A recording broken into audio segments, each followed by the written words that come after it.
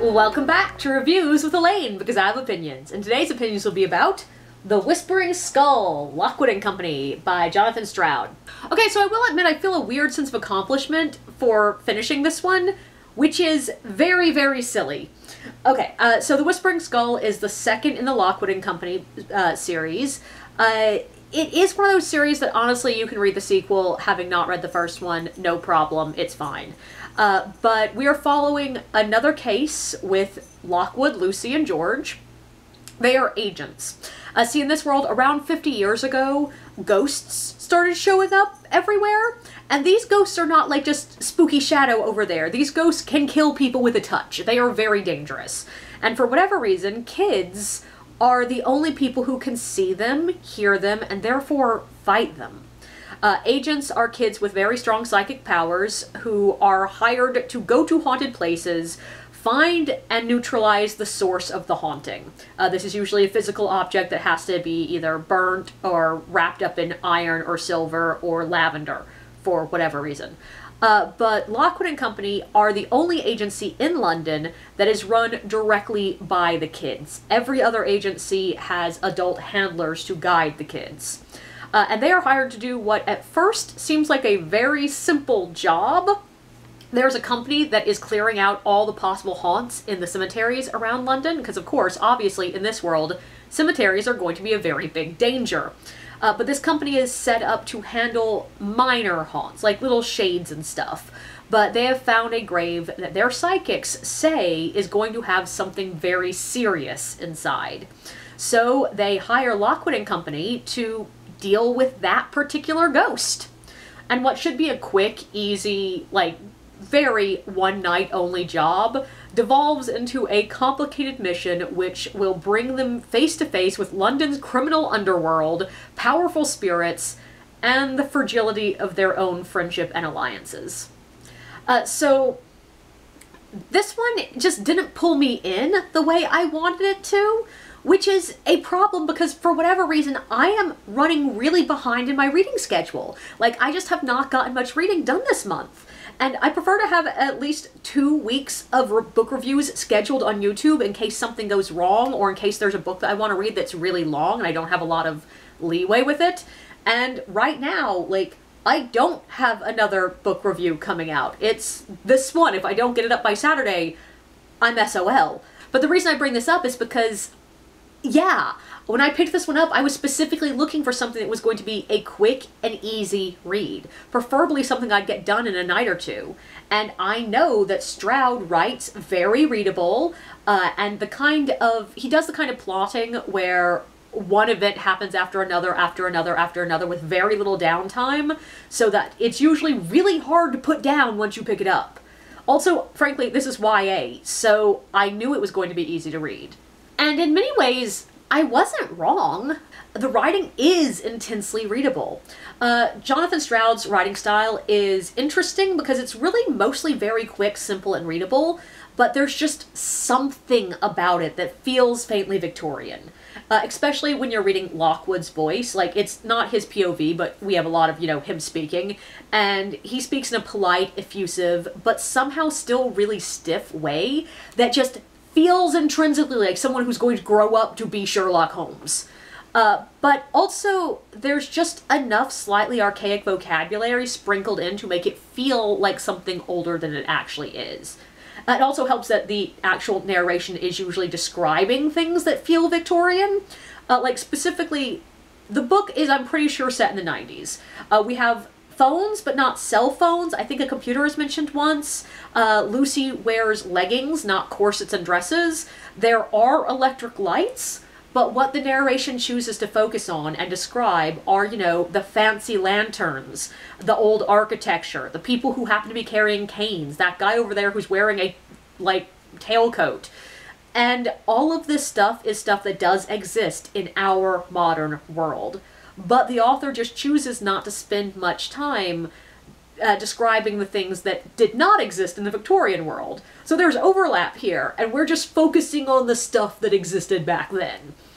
And there's a point in this book that Lockwood is wearing bright blue, oversized shorts, and it's very jokey, and the joke is that it is so out of place on Lockwood, but also in this world that Stroud is describing. And all of this creates the vibe that we are reading something vaguely Victorian without bogging the text down with purple, heavy, archaic language. So I really like the writing in this one as much as anything I've read from this author. But this book did not quite have as tight of a pacing as his previous books that I've read. And that's nowhere near a bad thing. Like, that is not a problem. I call books that do that, the really tight pacing, everything happening immediately after each other, and the reader just doesn't feel like they can set it down because we're constantly in the middle of rising action or climax. I call them crack books. Like, they are not necessarily good, but you get so into them you can't stop reading. And, like, they're fun. But they also tend to have plot holes that you don't notice when you're reading because you don't give yourself time to actually think about it. They often have little to no character growth, or they don't give enough time for the characters to sit in their emotions. Like, it's all just shit happening immediately after each other. It's the book equivalent of an action movie. And those books are really fun, but quite often they are sacrificing depth to the altar of fast pacing. So like the first one, the pacing is basically there's one big event at the very beginning that's an action scene that sets up the world. Then we have exposition and like finding details and getting to know the characters for about 100 pages. And then there's almost 200 solid pages of constant action straight to the end of the climax. And that's fun. That's great. It makes you keep reading. It's very entertaining. But it doesn't always give you time to sit between the events. And this one has a much more traditional pacing to it in that, yeah, that we once again start with a big action event at the beginning to set the stage. But then we have the more rhythmic, like, okay, a little bit of rising action, small climax, resting period. Rising action, small climax, resting period. And like each one's getting bigger until finally we're at the true climax. And the like big action sequence at the end is about 50 pages, not, you know, almost 200.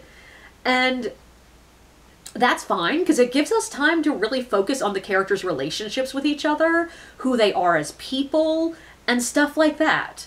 But it also just gave me a lot more moments throughout the book to go, okay, I'm done reading for the night, and set it down and not pick it back up.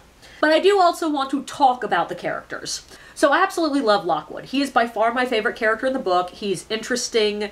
I will talk a bit more about him later, I think. He's a little bit of an odd duck of a character. He is in many ways almost unbelievable as a character, but he's enjoyable. But the other two leads, George and Lucy, I need to talk about both of them.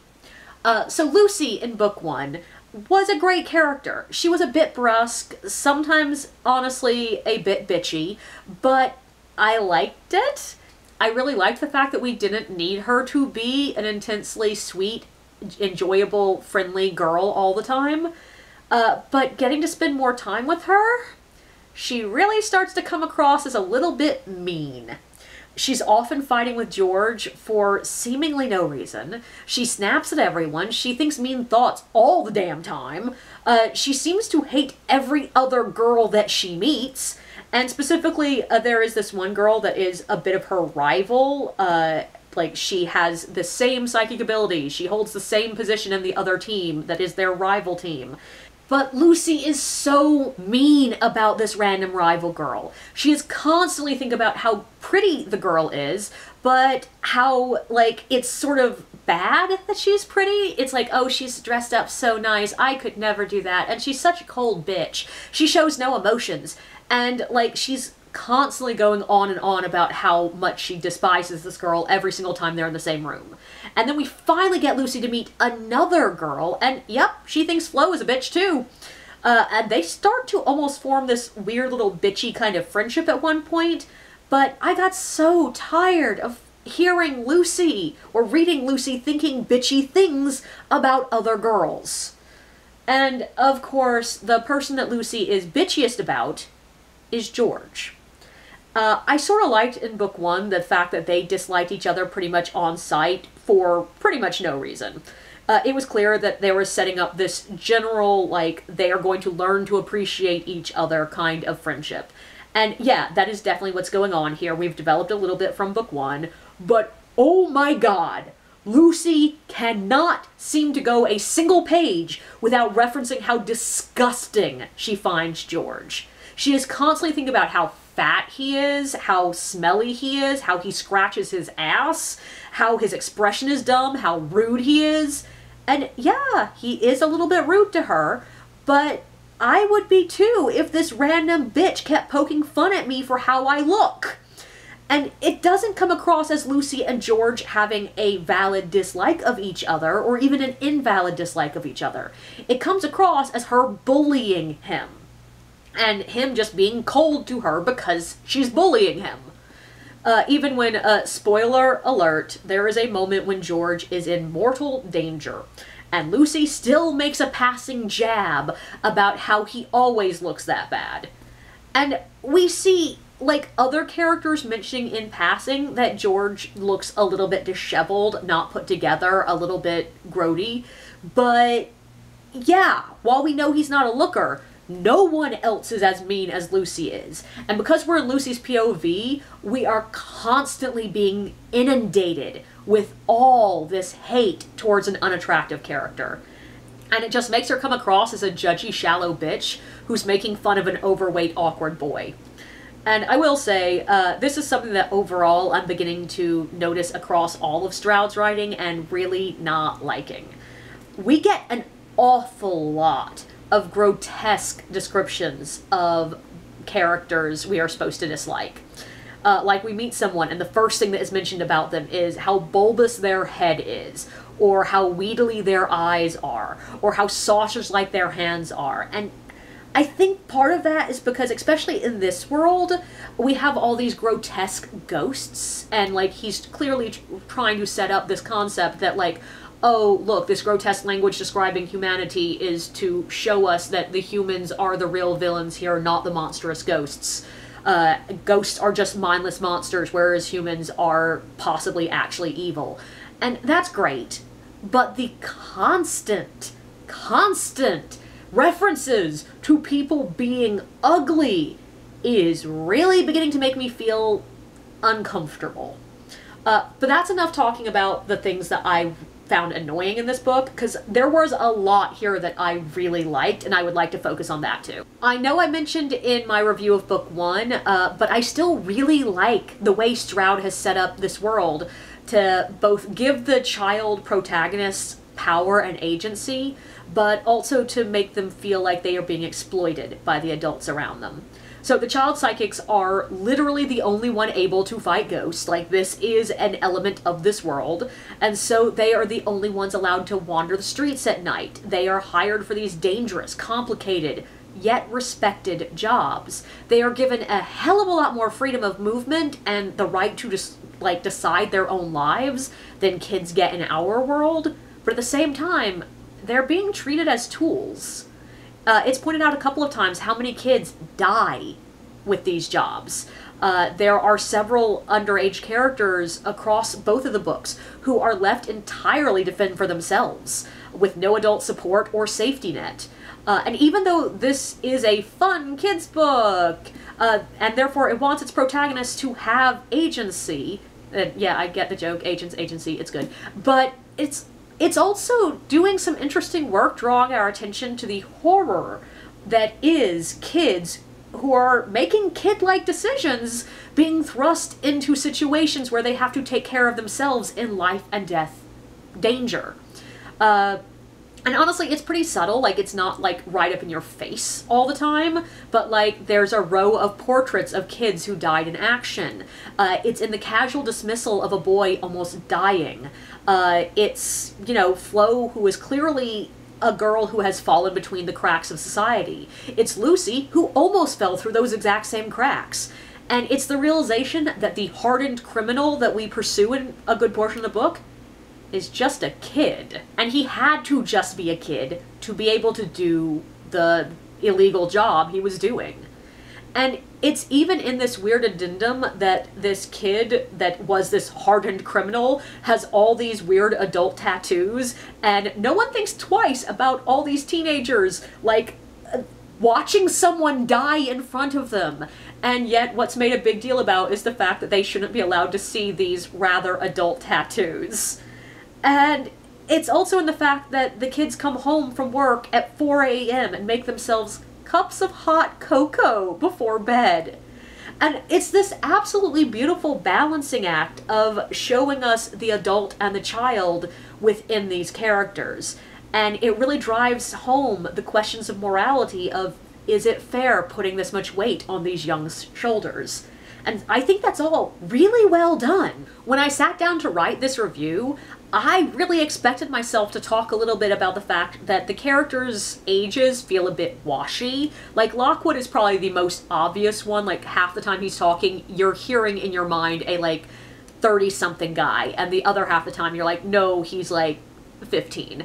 And it's also true of Lucy, of George, of all these teenage characters.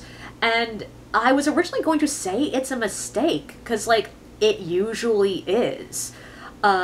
Jack Carver, Flo Bones, the Wickman's son, all of these characters are characters that when they were introduced in the book, I thought they were adults. It was, like, in my mind, an adult person, and I thought they were adults up until the exact moment that it was made clear they could not be adults to be doing what they were doing. And Kipps, on the other hand, I have, since he was introduced in book 1, thought of as an older teenager, until it's made clear that he's an adult. And it's not 100% clear when the kids lose their psychic talents, and because of that, it's not 100% clear what age any of these characters are. Flo could be 15 or 19. Kipps could be 19 or 24. And that bothered me a bit as I was reading it, but as I'm sitting with it afterwards, I realized it was supposed to bother me. Because a lot of what this series I feel like it's doing, whether it wants to or not, is going to have to tackle the question of, when do you become an adult? Is it a specific age? Lockwood owns a house and a business. Every agent we see lives away from their parents and works for a wage. They are allowed out after curfew, and they are some of the only people allowed out after curfew. They have the trappings of adults, but to have them, they have to be kids because they have to have these psychic abilities, which will disappear when they become adults. And that brings up the question of, like, is it the loss of that ability that makes you an adult? Or is it the right to not go out and fight ghosts that makes you an adult? Is adulthood something that you gain, or is childhood something that you lose? And I don't think it's a stretch for me to be asking these questions. I think this is in this book.